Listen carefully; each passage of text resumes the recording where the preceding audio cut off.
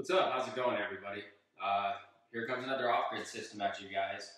I showed you a little bit when we started beginning it, but off-grid kid and I got this thing all knocked out yesterday, and I came back today and did all the final fire. I try not to say fire around, but I did the final turn on of the system and got everything up and running. We're using the new Outback Mate 3S. Had to do a firmware upgrade on that, but basically everything turned on great.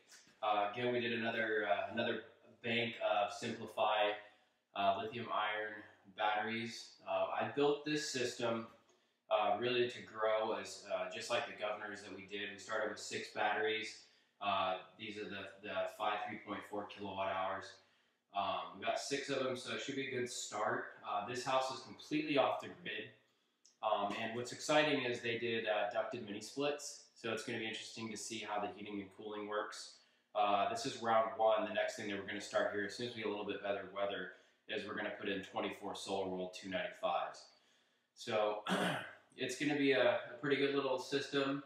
The exciting parts for this that we're going to do next also is we're going to put in wind turbine. We're waiting on Midnight to come out with their new one so that we can do the follow me with all the charge controllers. I think that's really one of the best things that we have going with coupling the Midnight charge controllers with the Simpliphi batteries using the follow me mode. Keeps everything just a little bit more accurate, so that way one thing's not fighting the other. And they seem to be doing really good on the governors so far. I really didn't utilize follow me on my lead acid batteries, and after doing it on the governors, I jumped back and really rewired all that, put it in, and I think it's a good benefit. But again, we kind of just did some of our standard stuff. We got 2 Outback rating inverters. We did the Outback FlexWare 1000 DC. This is what we put all of our bus bar inside to combine all of the batteries, all the solar, anything that we want to add into it. It just keeps it super clean. I'm going to say that really this system, we'll probably put another 3 batteries in. 9 batteries is probably about the max that I'd really put back in one of these. Anything bigger than that, I'm going to start building custom enclosures for my systems that I do, because we just need more space for all the wires for these types of systems. I like the Simpliphi batteries. I'm going to say that the one thing that you have to be careful of when you guys are putting these in is to leave adequate room to combine these. I've seen a lot of different ways to do it. I think it's great that Midnight's making a combiner that you guys are going to be able to buy off the shelf to wire these up. It's going to keep it a lot cleaner. I'm buying these from Copper Storm Products. These are bus bars that they make.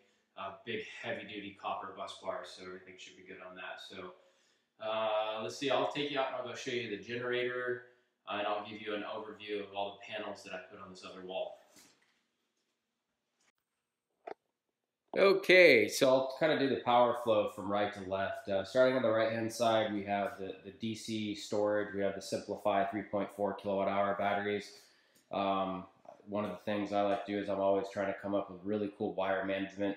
And last time I did a lot more vertical gutter, where these ones we went horizontally, and we kind of came up with the E&T to support all the wires.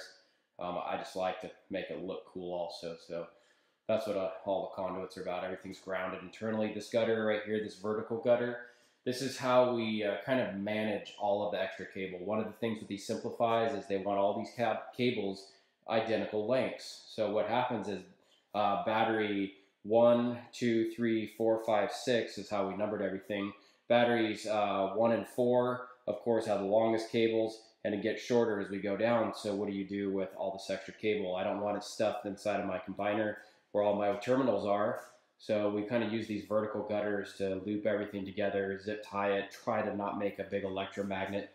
Also being, kind of concerned about induction issues. So we're learning and continually trying to keep that stuff super clean.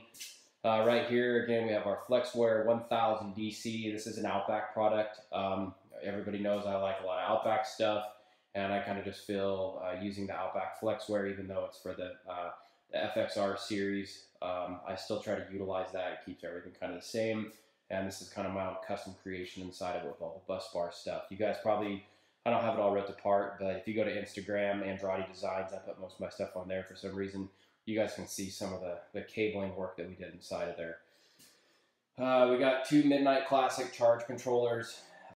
So I just decided to, under this permit, just put the charge controllers in now, and because it's so much easier to do all of the wiring one time inside of this Flexware, I did all the inputs, outputs for the charge controller, and all I'll have to do is just hook in the PV negative into the charge controller and the positive into the breaker, and can kind of just continue on when I get to that point. But converting from 48 volts DC to 240 AC, I have two Outback radians. Again, I could actually do more production than what these batteries probably could handle, but I'm going to just really detune one of them on the power save. I'm going to make it so it really doesn't turn on, so I can kind of limit my surge. The reason I have two is really for charging capacity. I didn't want to max one inverter out on the charger. And again, we're going to add more batteries, so it was easy just to put two of them in right now.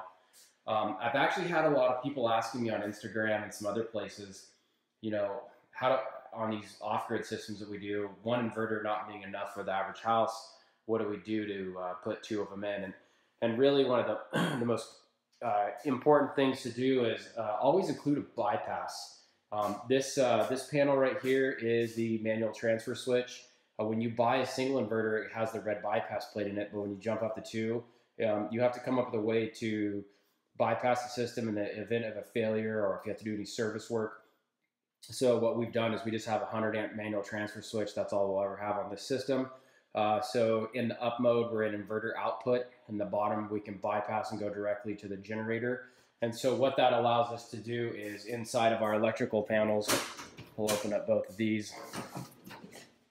So you can see in the main inverter one, we have the inverter number 1 coming in, inverter number 2 coming in, and then this breaker, the inverter main breaker, feeds up and out and down into the manual transfer switch. Over here where we have the main generator panel, this is the main generator in. This is 100 amps out to the manual transfer switch, generator into inverter 1 and 2. So what this allows us to do is feed all available power from the generator into the manual transfer switch. In the case that there's an issue, all we have to do is simply walk up and pull the handle down into the generator output mode and run directly off the generator. What the kind of interesting part is you basically make combiner panels. You combine the output of your inverters, and then you bring the generator in and then split the feeds to both inverters, allowing you to kind of bypass the whole system and not have a direct circle or a direct short if you just did one bypass and one not bypass, if that makes sense. So that's kind of some of our AC wiring. And give you a bigger view. That's the whole AC power wall with the Mate 3 controller that controls everything. This is my Mate 3S right here, system controller. This is Outback's new upgraded Mate. I think this all had to do with the Title 21 stuff. They had to make a new one to work with this new inverter that's all Title 21 or Rule 21 compliant. So over here in the back corner, they're going to have all the well pump controls, the bladder or the pressure relief thing for the VFD. It's a variable frequency drive pump, so they have constant water pressure, and they're going to mount up to the wall. So this generator is one that the customer had, and we're going to use this for the time being. What we did already was pretty expensive. We're going to wind up putting a Kohler generator in, similar to the Governor's. And one of the kind of more interesting parts about this right here with these generators is they don't have like a real clean way to wire them up. So what I did is I put a NEMA 3 gutter, ran all the feeds out here, and I prepped it to do auto start and also a return feed from the inverter. So that way we can have power out here off the inverter system in the generator room when we set it all up. So I ran it in, strutted it, put a chase bushing on there.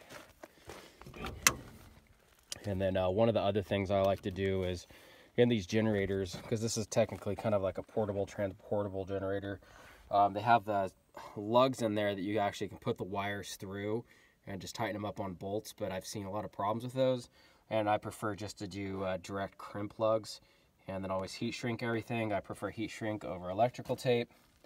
It's a lot better connection and gives a little safety when it comes up through the system. So Yeah, so this is the generator, 14K, that's going to power the house and charge the batteries up every day. Yes, we're going to have some generator runtime, but this is what it took to make this project work right now until we get the solar going. But it's a new construction home, completely off the grid, and this is going to be a beautiful place. So right out over here is where we're going to put the pole mounts. Pads are all cleared. We just got to cut some trees down, and we're going to be good to go. So thanks for watching this current off-grid system, and we'll be back.